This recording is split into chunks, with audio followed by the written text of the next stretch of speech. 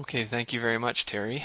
I trust that everyone can hear me because I can't see you nodding or waving your little hands, but thank you for the nice introduction. I will be talking to you today about prescription and verification of bone anchored devices. As Terry mentioned, I'm at the University of Alberta, but I also have a joint appointment with the Institute for Reconstructive Sciences and Medicine.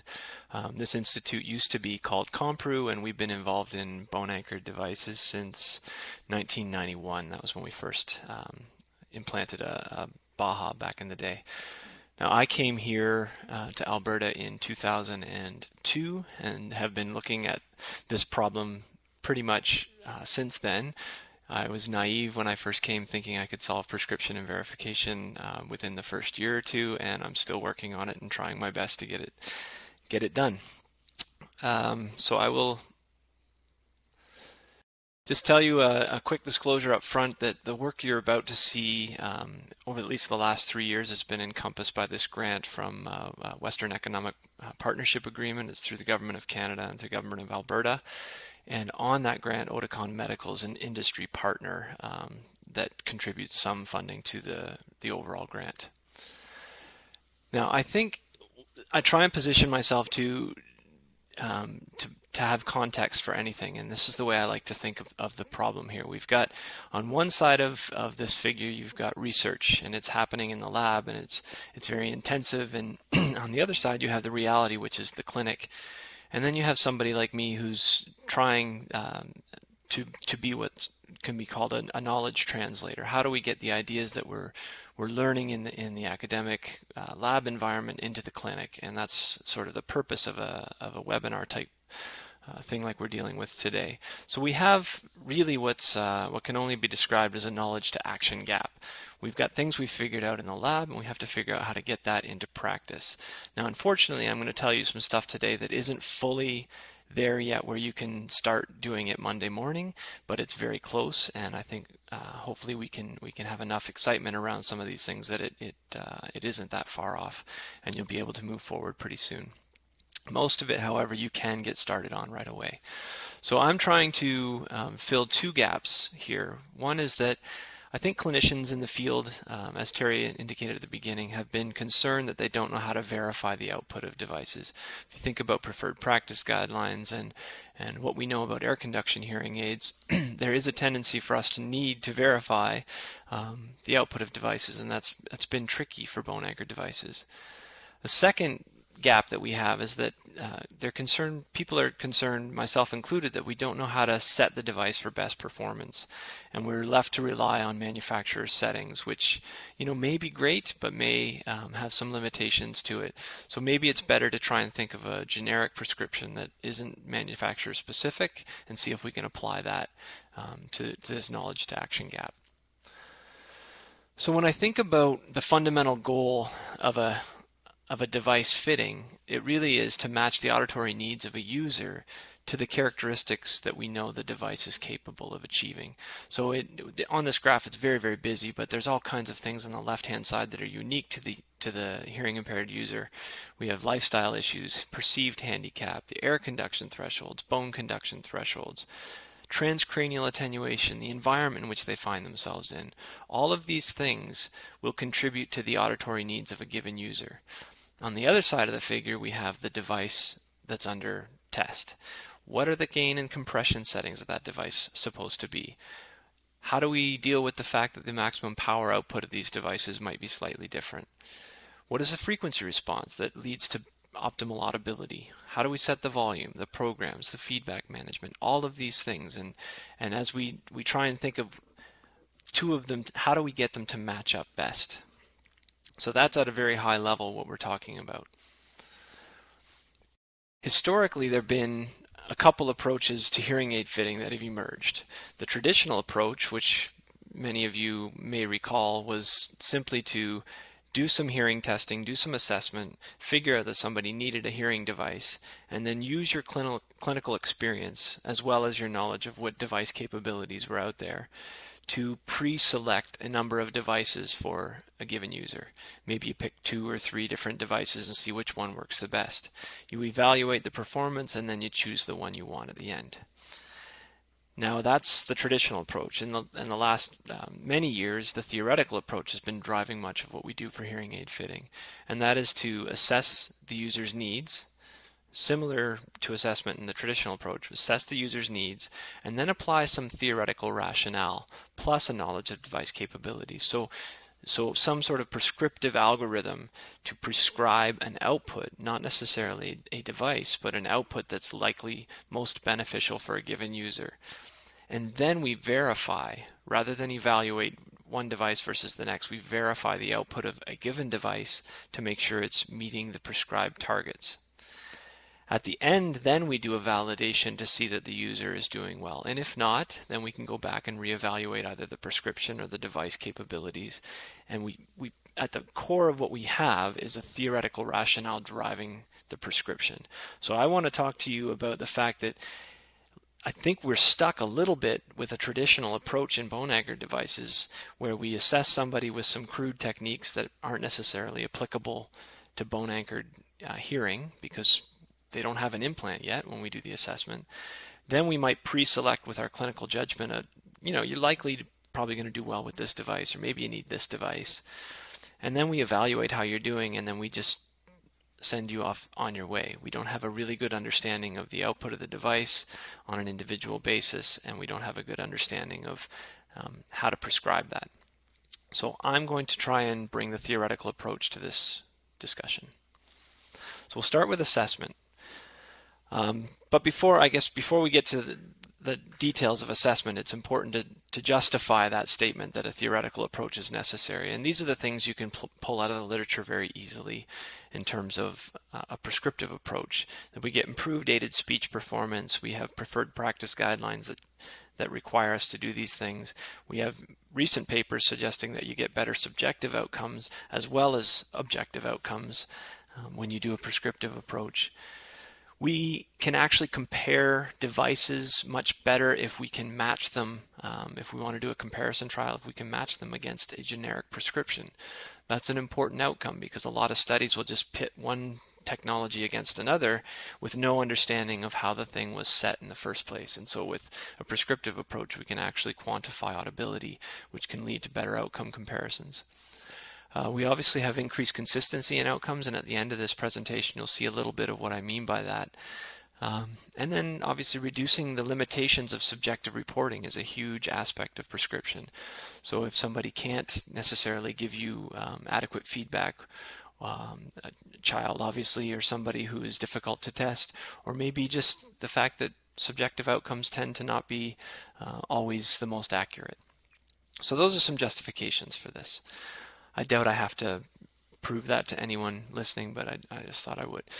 One of the things that we struggle with when we get to the assessment phase is that you're testing somebody through skin and tissue. And so I always ask this question. It's a little hard to poll you without seeing your hands, but when you think about the pure tone average of 5, 1, and 2, how many dB do you think you gain by going directly to the Baha abutment? Now this has been out there for many, many years, but if you ask an audience somewhere, usually most people say 10 to 15 dB, so C or D. But the answer really is we don't have a clue. So you're going to get a better threshold by going directly to the abutment, but we don't know how much on an individual basis. I'm going to show you a couple graphs to just justify this. On the left hand side, we're looking at the frequency 2000 Hertz. And what you see on the y-axis is acceleration level in dB. So that's an actual physical measurement of how much a vibrator is accelerating on your head. And that's your threshold acceleration on that y-axis. On the x-axis, we're looking at dBHL, which is what you'd get on an audiogram with a B71. So if you're doing bone conduction at 2000 Hertz, you get some dBHL value associated with that. Now what I'm showing with the two lines that intersect the y-axis and the x-axis is that you can have somebody who has a 35 dB HL audiogram bone conduction loss at 2000 Hertz, who might have somewhere in the region of 78 dB acceleration level. Then you can have somebody with a 30 dB greater loss at 65 dB, according to the HL audiogram, whose acceleration level is only 5 dB different. So again, on an individual basis, very difficult to predict. The same is true on the opposite graph. You can see in the vertical plane with the ellipse that's in the vertical direction, somebody with a 30 dB HL audiogram at 4,000 Hertz might have an acceleration level around 60. The same at 30 dB HL, another individual may have somewhere up around 105 dB. So it's highly individual what you get from an HL audiogram to what you get in a real objective threshold measurement. So that is a problem. Then we have the skin thickness issue, which we thought would be fairly predictable, right? I mean, if you imagine the skin getting thicker, you would expect that the thresholds would get worse when you're looking at the skin versus the abutment. Unfortunately, that's not necessarily the case. If you look at this, we're looking at threshold shift between going through the skin and going directly to the abutment. And it's as a function on the x-axis of skin thickness.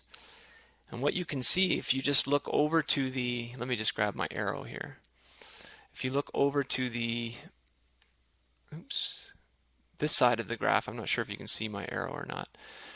At 13 millimeters of skin thickness, we're having somebody with a threshold shift of only about 4 dB, whereas somebody over here with 2 dB, or sorry, with only 2 millimeters of thickness may have a 16 dB difference in thresholds. So again, this looks like a shotgun blast, not a straight line linear regression. So this is a very confusing thing, and on an individual basis, we have to measure it. That's the point. Another graph showing roughly the same thing. We're looking at transcutaneous or through the skin versus through the abutment thresholds. And in the higher frequencies, you'll see this trend toward there being an increase or an improvement in the threshold when you go directly to the abutment. However, the error bars on this graph are 95% confidence intervals. And what that means is, sure, in this sample of subjects that we ran, maybe the average at 3,000 Hertz was around 13 dB, but the 95% confidence interval says that the true mean likely lies somewhere in this huge range. So it may be down here at 5, it may be up here at 20, and on an individual basis, again, we don't know. From person to person, we've got to measure it. So if I had one last recommendation to make, or a primary recommendation to make in terms of assessment, it is this. You're stuck living with some uncertainty because you have to measure thresholds before they have an abutment. And we have to make a clinical decision about whether you're going to be a candidate before you have an abutment. That's tricky, but we can live with some uncertainty there. We just have to. But when you're talking about assessment in the context of a hearing aid fitting, and back to that model that I introduced at the beginning, assessment really ought to be thought of as the thresholds obtained through the abutment once you've had it installed. Okay? All of the threshold and all of the super threshold information should be referenced to the abutment and not the skin-covered mastoid. Okay? So in terms of the assessment piece, that's a primary recommendation. So we need, at minimum, accurate thresholds through the abutment, and we advocate using dB force level. There's a couple different ways to do it. You saw that I was talking about acceleration before. Force level allows us to compare directly to a skull simulator, which we'll get to in a few minutes. We need an estimate of loudness discomfort level. We've measured this in the past, and we find that loudness discomfort level is actually higher than the output of the device that we're actually measuring. So that's why I have the next bullet, which is saying more likely the upper limit of the device under test. And we'll see why in a minute. And then perceived in real life difficulties. Obviously, you can't ignore that at the assessment phase, that somebody's situational obligations is, I'm really sorry I didn't turn off my email, and you're going to hear it going off the whole way through. Okay, so let's talk about prescription. So this is the point where we inject this theoretical rationale. Prescription does not mean which device am I going to select for a patient. That's obviously something we have to do, but at this point in time, prescription does not mean which device. So, fundamental goal of hearing aid fitting. I would suggest that maximizing audibility of important and usable speech information is a critical goal. So what do I mean by usable speech information? It's not extremely valuable to amplify things that aren't going to contribute to speech understanding. And so if you think back to your SII theory or your articulation index theory, the principle behind those standards is that there is certain components of speech information that are more important than others. And so what we want to do with a hearing aid fitting is maximize the audibility of those important components. And to sort of, sometimes there are critiques around this whole audibility approach to speech. And I think this quote by David Pascoe is actually very relevant. It says, although it is true that the mere detection of a sound does not ensure its recognition, it is even more true that without detection, the probabilities of correct identification are greatly diminished. So we have to figure out a way to determine how much sound we need a device to produce, how to determine how much sound is over someone's threshold at a given frequency, and then determine whether those sounds are important or not and how much weighting we have to give to them. So where do we start? We start with the auditory area.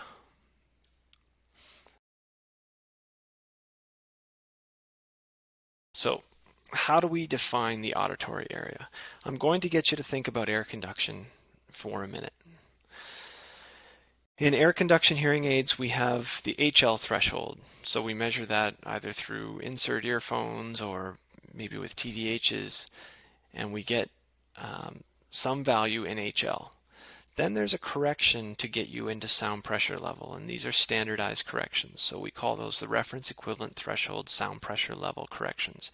You can find these in ANSI standards, ISO standards, and these will be relevant for each frequency, so that if you have 0 dB HL, there will be some reference equivalent threshold sound pressure level at a given frequency, say at 1000 Hertz. Then we have to add the real ear to coupler difference, which is going to convert the coupler SPL into the individual real ear SPL. And at the end of that, we have sound pressure level at the individual's eardrum. And that becomes the basis or the threshold against which we can compare the output of a hearing aid in the person's ear. If we know the sound pressure level that they can just hear in their ear canal, and we put a hearing aid in that ear canal, we can determine how much the hearing aid is producing above an individual's threshold. So if we think about the same system in bone conduction, we have the HL value, and I put HL in quotes because I'm assuming most of you are familiar with the software for both manufacturers in terms of testing in situ or BC direct thresholds. You get an HL value. Now I say HL because in quotes because there is no standard for direct bone conduction HL. A couple attempts are out there. Hawkinson and Carlson have published one that gives you an estimate of HL, but it's not standardized. Equally, the RETFL or reference equivalent threshold force level is not standardized, and therefore it's in quotes. But that's the Hawkinson and Carlson paper exists, and so it is going on in the background of both manufacturers' softwares in order to get you from an HL value to a force level inside of their software. The third piece on that equation is logically equivalent to the real ear to coupler difference. If we can determine the sound or the force level on a coupler, then there's reason to suspect that maybe there's a difference between someone's head, the way someone's head vibrates, and the way a coupler vibrates. And we call that the real head to coupler difference. At the end of that equation, you have the force level, or the output force level for a given device or a given threshold. In this case, we're talking about threshold. So if we wanted to go back to sound pressure level for a second, we would say at 2000 Hertz, say you measured 40 dB on your audiogram. If you wanted to know what sound pressure level that was in an individual's ear canal, you would apply the RETSPL, which in this case would be 3 dB. Then you maybe measure their RECD and find at 2000 Hertz that it's 5 dB. So the real ear is 5 dB greater than the coupler. And at the end of that, then you would have 48 dB SPL in the ear canal. If we think about force, maybe we measure 30 dB in situ on the manufacturer's software. Then we add a RETFL, or reference equivalent threshold force level, of 30 dB, and we subtract 2 dB for the real head to coupler difference, and what you end up with is 58 dB output force level. In other words, if you're at 2000 Hertz, threshold in a manufacturer's software was around 30 dB quote-unquote HL, it might actually be a 58 dB force level that is required for that individual to just hear. So if we knew that at 2000 Hertz that you need 58 dB output force level to just hear, then we would need a hearing aid to produce more than 58 dB output force level for you to have any audibility at that frequency. Make sense? I hope so. I hope that most of you are familiar with SPLograms because this graph will look very familiar to you.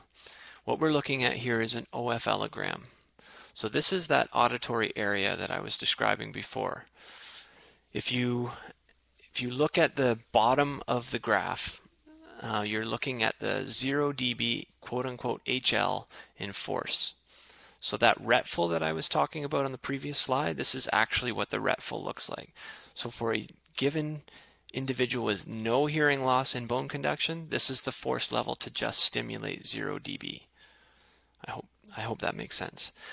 At the top is a measured LDL, or loudness discomfort, that we've done in a previous study for a group of individuals. So this is an actual sample of loudness discomfort levels for a bunch of bone anchored device users. So the difference between the bottom line with the triangles and the top line with the diamonds is actually the maximum, approximately maximum auditory area for bone anchored users. So we have to fit speech somewhere into that dynamic range. But as I said earlier, there's a couple limitations here that we have to talk about. One is that the devices that we have available to us, I didn't include the Cordell here because that most people aren't using the Cordell, but it is actually a very effective device if somebody has that significant a hearing loss. But we are including the power power ear level devices from, in this case, this is a BP110, the MPO, or the maximum power output or the maximum force output of a BP110. It's almost always lower than the LDL of an individual. So we have a decision to make. Do we use the LDL of an average group of users or of an individual user, or do we use the MPO of a device? In our approach thus far, we've been using the MPO of the device because it typically is lower than the LDL, and that will have a bearing on where we fit speech in the dynamic range. At the bottom end, so we've moved the top curve down. At the bottom end, any hearing loss will increase the bottom curve. So if we have somebody who has, if you look here at 1500 Hertz, there's a 20 dB HL hearing loss. So if I was measuring in the software for either manufacturer and I got 20 dB HL, this is roughly what it's doing in force level. It's moving the curve up like that. And then at 6000 Hertz, they have a 30 dB HL loss, and that moves the curve up like this. So now what you can see is for a given user, and this is sort of the borderline candidate of, do we go with a non-power device or a power device, say a Ponto Pro versus a Ponto Pro Power. What we have here between the bottom and the top curve now, or I guess the middle and the top curve, is the dynamic range of hearing or the auditory area for a given individual. And so what we have to do is find a way to fit speech into this dynamic range. And that's what you're seeing here, is this red curve would be the average aided speech, and you know that speech exists in around a 30 dB dynamic range, so approximately 12 dB above the LTAS and about 18 dB below. So our goal of a prescription is to provide aided speech to a user so that it is within their dynamic range of hearing and so that the maximum audibility is applied to the individual frequencies that matter most to speech understanding. That was a big sentence that basically meant to say we want to maximize the important information of speech and make sure it's audible to an individual. And so that's why we're trying to do this approach that's generic. Okay, so once we've got the auditory area defined, then we can actually map the input dynamic range of speech into the residual output of a given listener. So on the previous slide, that dynamic range is their output dynamic range available to a listener. What we want to do with a prescription is squeeze or compress the input range of speech, which may be a huge 100 dB range, and bring the world of sounds into a reduced dynamic range of hearing. And so that's what the prescription is doing in a nutshell. And there are several mapping type procedures out there, but the one that we are focusing on is one that you are likely familiar with, which is DSL-MIO. So this is based on version 5 of DSL. And my collaborator, Susan Scully, I'm sure many of you know who Susan is, has been working with me over the past 3 years on trying to apply an air conduction prescriptive algorithm to a bone-anchored solution. And that's actually been quite a lot of fun for us to work on. It's not super trivial, but in fact, once you get past all of the unique aspects of bone conduction, the algorithm handles the mapping procedure very similarly to air conduction hearing aids. And so from that SII or articulation index perspective, we've worked backwards to make sure that all we have to do is trick the air conduction hearing aid algorithm into thinking the same way for bone conduction. And so we don't start from scratch in this case, we start from a well-validated prescriptive algorithm. Okay, so I'm just going to have a look here and see how I'm doing for time. In terms of requirements, we have a few things to think about. Obviously, we need thresholds and force level, as we've just described. We need the predicted or measured LDL, or more likely the MPO under test. So from a clinician perspective, in order to do this, you have to be able to measure the thresholds and know how to convert them into force, and you have to know the MPO of the device under test. That's not stuff that's easily accessible from within each manufacturer's software, but it's not that hard to determine and use consistently once I get it out there a little more accessible. Now, both manufacturers have these in situ audiometry capabilities within their software already, so that's very good for clinicians. We can just go ahead and test you with a device inside of their software, but we have no way of measuring the real head equivalent of the device. So you can't actually just measure the threshold and then measure the output of the device in situ. You can't do that.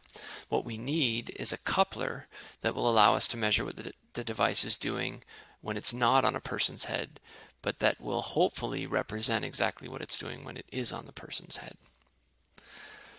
So what we are going to talk about here are skull simulators. And I'll get to in a bit that I've tried a whole lot of other things to do this, but now I'm very pleased to share with you that, and if you don't know this already, Interacoustics has released something called the SKS-10, which is a new version of a skull simulator that doesn't really replace the TU-1000, but it's an alternative, and the TU-1000 I'm not so sure is even available anymore. So there is at least a skull simulator available to clinicians to purchase to do a lot of the things that we're talking about today.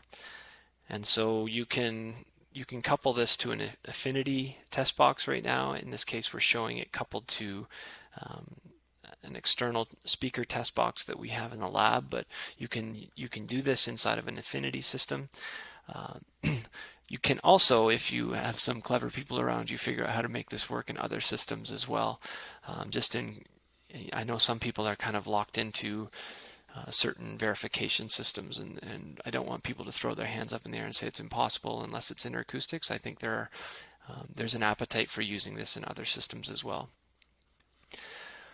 Essentially what we're doing is trying to figure out what is the transform between a real head and a skull simulator. And here I'm showing a version of a Verifit with a TU1000. This is also in our lab. That's what the old skull simulator looks like. So because there may be slight differences in the real head thresholds and the force response of a skull simulator, we need to correct the difference to the coupler. Now, I'm going to tell you that that is true to an extent.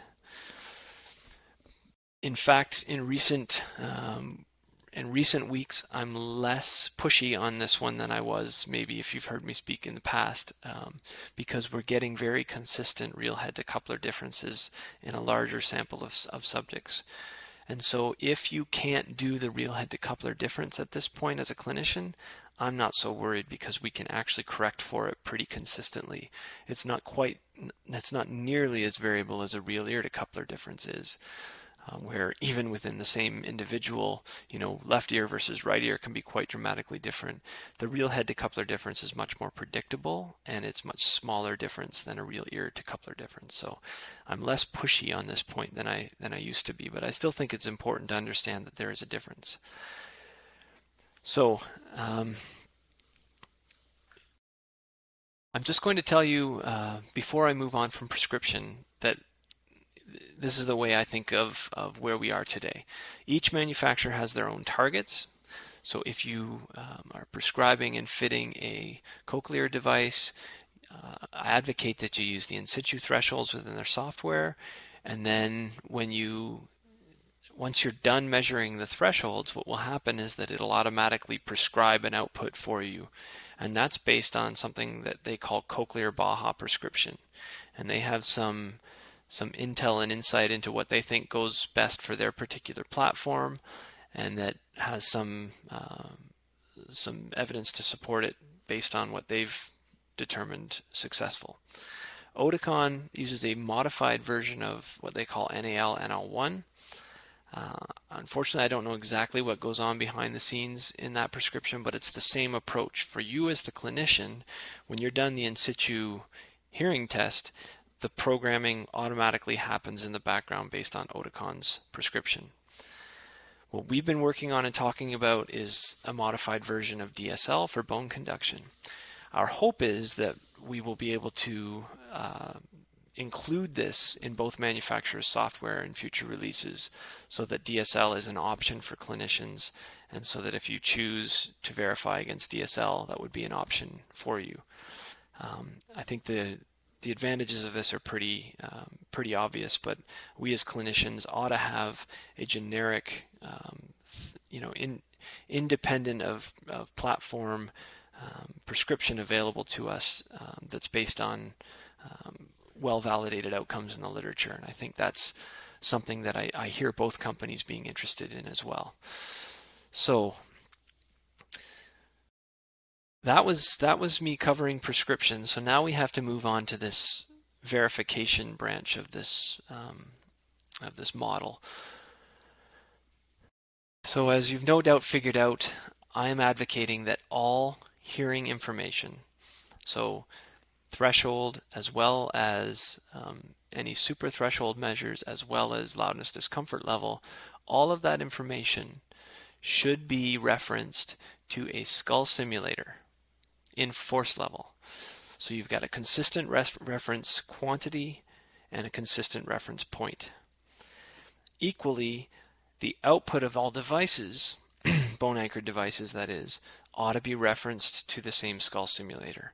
When you have both threshold or auditory information and hearing aid information referenced to the same coupler, then you can directly compare the audibility of speech across frequencies. And that's the fundamental goal of this prescription and verification approach. So how did we get here? We tried a lot of different things. Obviously, I think many of us out there struggle with what to do when it comes to verifying a fitting. We want to have some outcome measure that tells us something about the gain or the audibility of speech. And so one of the approaches I assume that many people are still doing is to use aided sound field thresholds or an aided audiogram. So you do your fitting and then you connect a device and then you measure aided audiogram. I'm going to tell you that that gives you quite different results than the objective approach that I've been describing before. And so we'll talk about a little bit why that is the case and why I don't do aided sound field thresholds at all in the lab or in clinic. The second approach that we tried was, well, maybe we could just use existing ear canal technology, real ear technology that is available in most clinics today. The thinking is that if you vibrate the skull, you actually produce a vibration in the ear canal that can be picked up by a microphone and used as a reference point. So we stuck probe microphones in people's ears and we played vibrations through the abutment, and we were able to measure actual sound pressure levels for bone conducted signals. But there's a couple limitations to using that technology, and I'll explain what those are. The third approach, which is very similar to the force approach that I've been advocating throughout, is to use accelerometers on transducers.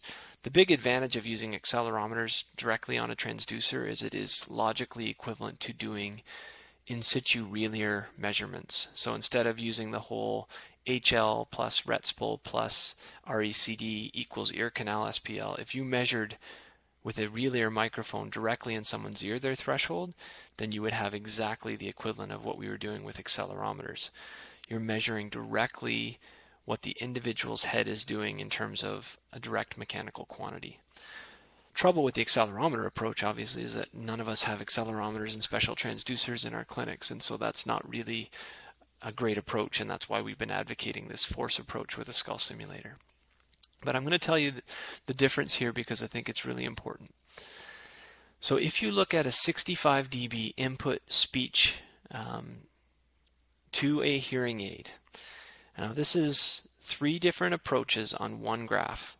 There was nothing different about the setting of the hearing aid in any of these approaches. It was the same hearing aid on the same patient using 3 different approaches, and this is actually the grouped data from a bunch of people, and this paper is available. I think this one's in IJA 2010.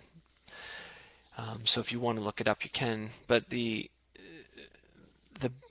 bottom line here is you have to just believe me that the acceleration or AL approach is the right approach to assessing audibility, and then you compare the SPL, which is the ear canal sound pressure level approach, versus the aided sound field or AS approach. And what you're looking at on the y-axis is the aided audibility of speech. So at each of these frequencies, 250, 500, 1000, 2000, and 4000 hertz, what is the aided audibility according to the approach under test? Keeping in mind that the device didn't change at all. So the output of the device was the same in each case. But what you're looking at is very different results for 3 different approaches to measuring the same problem. And that's very confusing for clinicians. We don't need this much variability between approaches. So if you look at AS only, which is the far right bar, you can see that at 1000, 2000, and 4000 hertz, it greatly overestimates the audibility of speech compared to the other 2 approaches. Just looking at 4000 alone, it is roughly 10 dB greater. You would assume 10 dB more audibility at 4000 hertz than is actual reality. So, so that's a problem. What are the issues with the ear canal sound pressure level? Well, obviously the noise floor of the measurement microphone is a huge issue.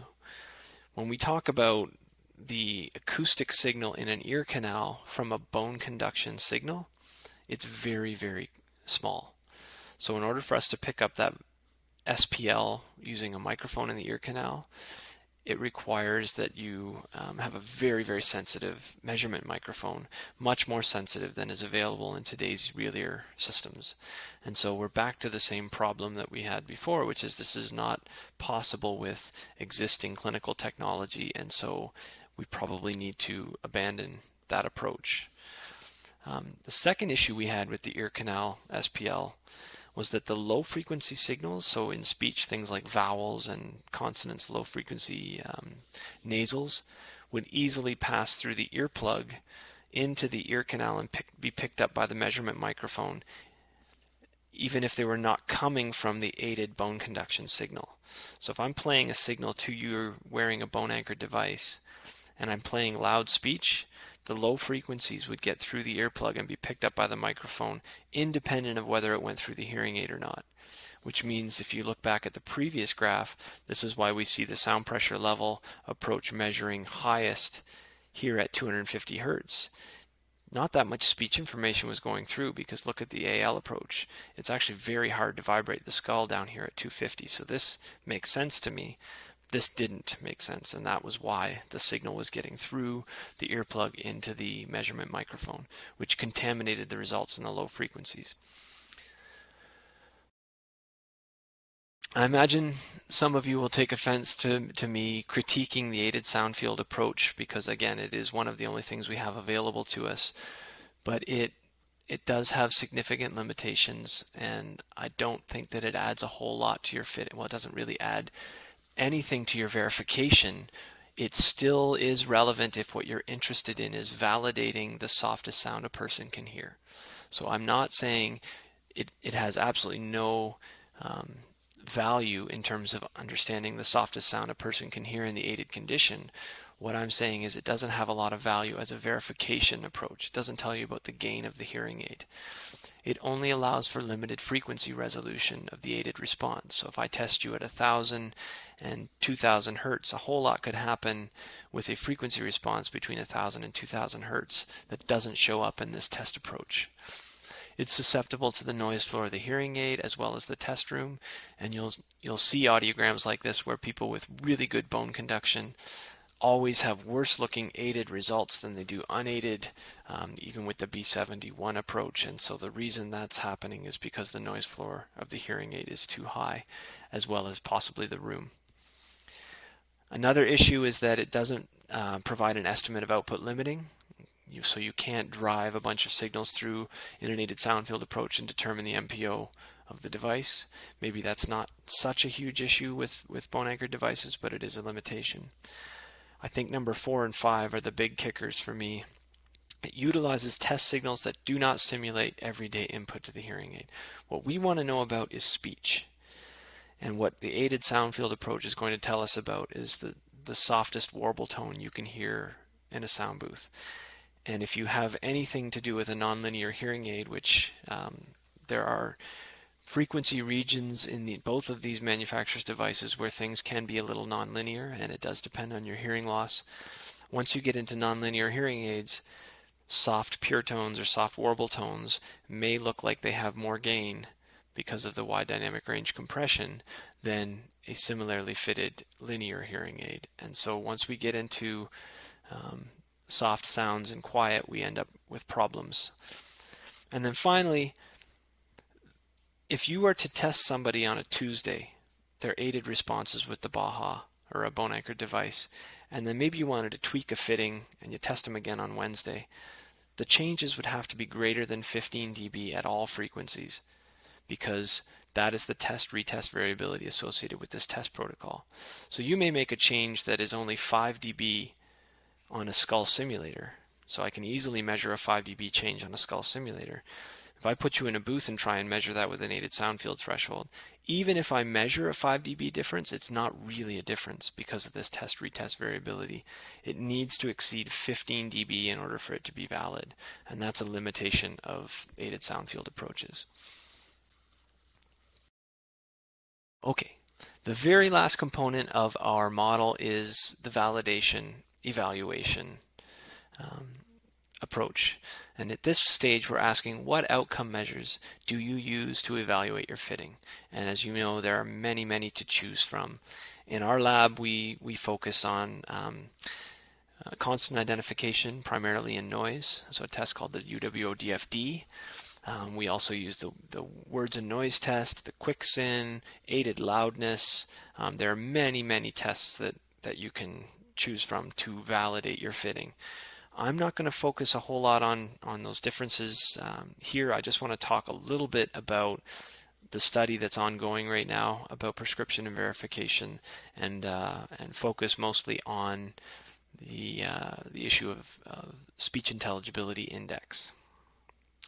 So in this study, we're looking at how DSL targets compare to Oticon and Cochlear targets. What do these current prescriptions look like, and what are some validation with outcome measures? So here's the design as it stands right now. We have 18 subjects that are through the study. 10 are non-power users, meaning they're either using the BP100 or the Ponto Pro. And then we have 8 users through the study who are power users, meaning they're either using the BP110 or the Ponto Pro Power. You can see on the right-hand side of this figure that 9 are primarily conductive slash mixed, 9 and 8, and then only 1 with single-sided deafness. I will point out that I'm from Canada, and in Canada we don't do nearly as many bone anchored devices for single-sided deafness as I understand happen in the US. We can talk about maybe that another time, but most of our patients fall into the conductive mixed categories, and so there's a bit of a difference in how you might approach conductive mix versus SSD. So if you follow along, somebody who, say Bob, is a non-power user, in this study he will come in wearing a device, either a Ponto Pro or a BP100, and we'll prescribe him one of 4 conditions, well, each of 4 conditions. He'll have Cochlear's device with Cochlear's prescription. So he'll wear a BP100 with Cochlear's prescription. A second condition is he'll wear a BP100 that's set to DSL. Another condition would be that he wears Oticon device with Oticon's prescription, and then another condition would be Oticon's device with DSL. Once we're set up and we've done all 4 conditions, then what we end up getting is this design where we look at fit to targets and the speech intelligibility index. And obviously we have other outcome measures that I'm not going to talk about today, but they're part of the study ongoing. So you're given 4 conditions as a user, and we're asking how do these conditions fit to target, and what do the speech intelligibility index scores look like. So the steps to achieving this are to first measure the in situ hearing. So both manufacturers, we measure the retful plus the real head decoupler difference. And if I have time at the end, I'm going to show you a video of how this all happens in our software. Then we know the MPO of the device under test. We've measured this and averaged it into the software that we've developed. And so we have an MPO built into the software for each of the devices under test. This is actually built into the DSL algorithm. So if you choose BP110, it knows the output MPO of that device within a couple dB of what we're able to achieve with most BP110s. Then we have to turn all the automatics off of the devices. Obviously, just like any other air conduction prescription, when we have the automatics on, that can mess up your ability to verify the devices in the test box. Then we measure the average speech of the manufacturer targets, and then we set to DSL the best that we can. So just like any other fitting, we're setting a device as best we can to a set of targets, or we're setting it the way the company wants you to set it according to Cochlear's prescription or Oticon's prescription. And then we have these 4 settings saved, and then we begin the outcome measures in random order, counterbalanced for each subject. This is an example of just a picture of a Ponto Pro Power within the test box with a measurement happening. That's how we set the device. I will come back to that video at the end if I have time. So what do we get? Here's where it gets a little interesting. one of the primary questions we have with this whole DSL approach is, are we even remotely close to within the realm of possibility? Because, you know, in the past, DSL has been critiqued for providing gain that was unachievable by devices. And so in the newer versions, version 5, there's a lot of thinking that went into applying different rules depending on the type of subject you are. So if you're a kid in quiet, and if you're a kid in quiet versus an adult in noise, there may be different prescriptions that are embedded. So we just look towards whether we're in the range of possibility here as a good starting point. And what you can see is that they're all fairly close, but there are some important differences in the low and mid frequencies, especially where it looks like Cochlear prescribes quite a bit more than DSL, which is the green. Cochlear is the yellow. Oticon as well in the mid to low frequencies provides a little more audibility in those regions. And then out in the high frequencies, Oticon maybe has a slightly lower output in the high frequencies than DSL. So these are interesting graphs in the sense that it shows that we're within the range of possibility. If you look at the fit to targets, now this C-C means that this is a Cochlear device set to Cochlear's prescription. And what we're looking at on the x-axis is frequency, and the y-axis, how much difference was there between Cochlear's prescription and DSL. And you can see quite clearly in the sort of 600 to 2500 that there's quite a bit more gain being applied with Cochlear's prescription than DSL would recommend. At the bottom, we're looking at a fit to targets of plus or minus 5 dB around 40%. Okay, so what happens to Cochlear's device if we then set it to DSL? Well, we can get within targets around 76% of the time. And another important thing that you notice is that the error bars got a lot smaller, meaning that clinicians can be much more consistent with prescribing an output if you're following a set target. If we look at Oticon set to Oticon's prescription, you can see again that in the mid to low frequencies they provide a bit more audibility than DSL, but then the differences are opposite in the higher frequencies. With Oticon's prescription, we get around 59% within 5 or plus or minus 5 dB of targets.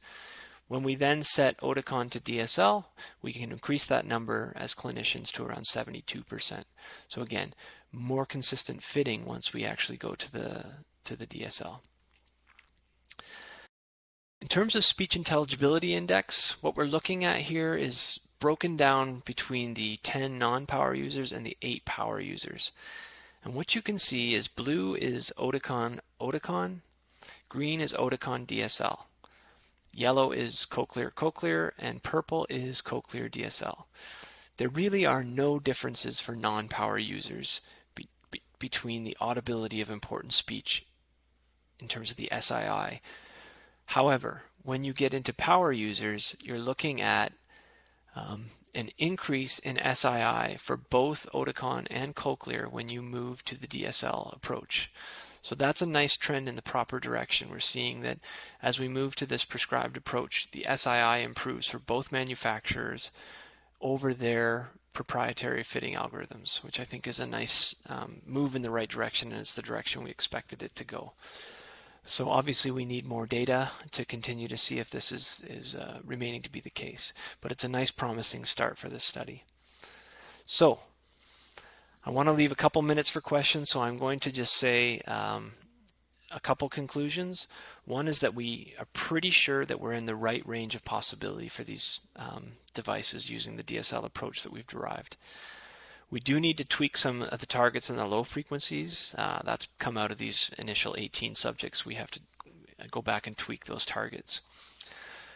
It's very important that you could see the difference between power users and non-power users, and this is the same of air conduction hearing aids. If you have a very mild hearing loss, you can be much more forgiving with your fitting than if you have a much more severe to profound hearing loss where audibility of the prescription really does start to matter, and that's true of bone anchored devices as well. What is optimal? This is a debate that that people love to get into in the prescriptive literature.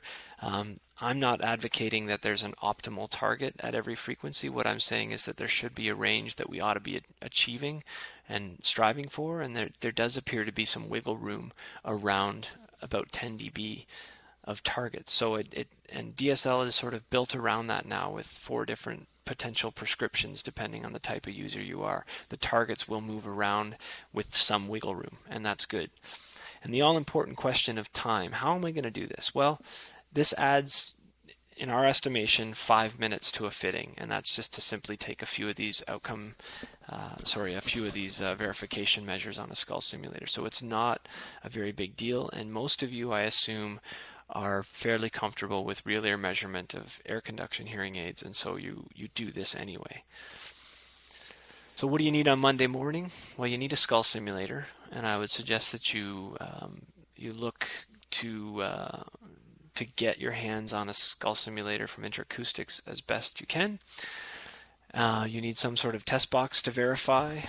We've obviously built our own system and written the software. A couple engineers that work with me on this grant are Dylan Scott and Herman Lundgren, who I couldn't do this without.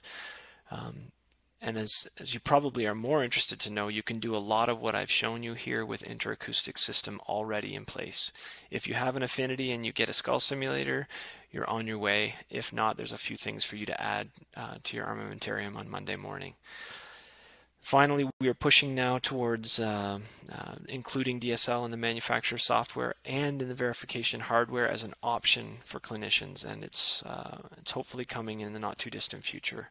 So I hope that gives you a good start as we move forward into prescription and verification for bone-anchored devices. I'm going to pass on showing the video just because I think if there's any questions, you might want to ask them now.